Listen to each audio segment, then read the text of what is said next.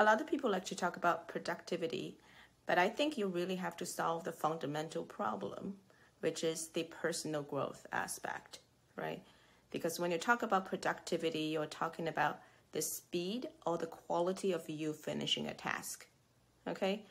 But if you're not fully motivated about a task, if you don't really know how this particular task is contributing to your bigger goal, then you're not going to be productive. You could be busy, sure, but you're not really producing things that are actually meaningful or impactful for your growth, right?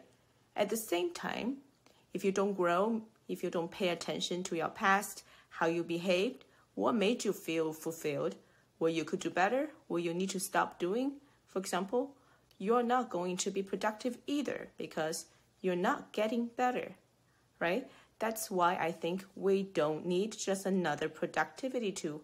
What we need is a smart personal growth platform.